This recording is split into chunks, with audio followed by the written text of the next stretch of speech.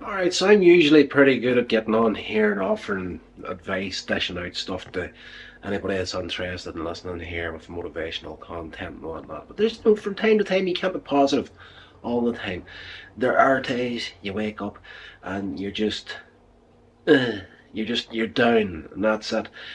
Tough to get yourself out of it. So I would like to know in the comments what you do personally on mornings like that, and how you get yourself out of that mindset.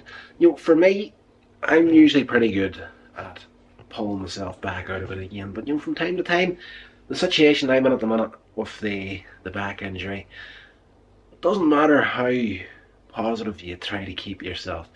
You wake up in the mornings and you're feeling that pain is still there, and something I'm going to have to work with pretty much the rest of my life at this point. It's a permanent problem that I'm going to have.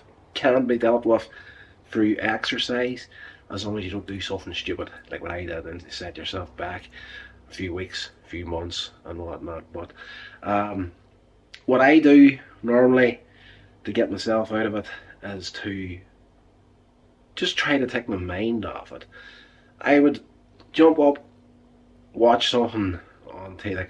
Like I'm a big nerd whenever it comes down to it. I love my movies, I love my TV shows, classic stuff from the 70s and 80s, in particular early 90s. Love it. So if I'm down, I'd jump online, get onto some streaming service and watch something from my childhood. Now, right now at the minute, I'm getting bored into the X-Men. I'm watching that again.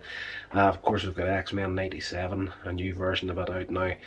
But I actually just went back and started watching the original run of the show. So that's perked my spirits up a little bit today. But yeah, another big one for me is the original Generation 1 Transformers cartoon. I'll get into that. Big kid, pop culture nerd. It is what it is. That's how I keep my mind, I try to keep my mind in a positive mindset.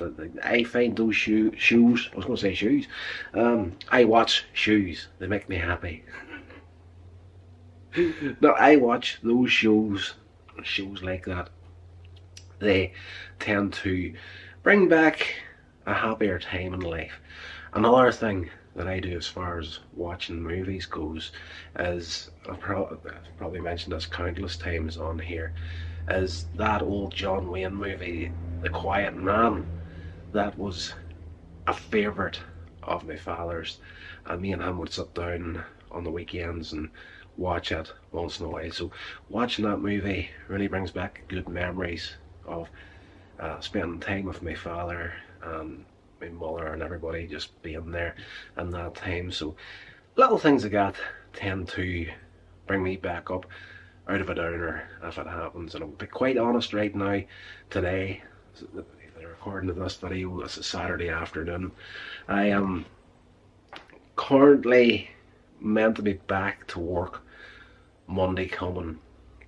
Now, at the moment, I honestly can't see that happening.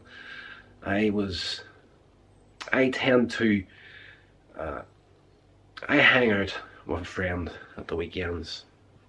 We both work in the same place. We were in high school together, and usually on a Saturday we would meet up, go for a coffee, hang out, have a little chat. That was due to happen today, and literally the only thing I had to do was get into the car, drive up, meet her, go for a coffee, sit down, chill out, relax.